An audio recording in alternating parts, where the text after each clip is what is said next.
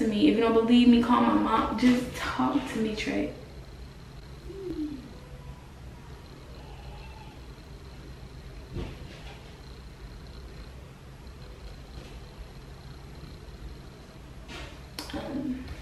I feel stupid. I just thought you should know.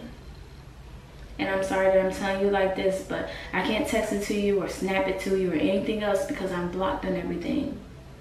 Your bros are not responding back to me, nothing. And so this is the only way I could tell you.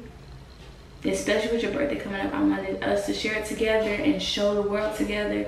I thought it would be an amazing birthday gift. Even though we didn't plan a pregnancy, it just ended up happening. I thought this was just a blessing in disguise, but I don't really know what's going on right now. I don't know what the big message that God is sending us right now, but I need you, Trey. And I love you so much.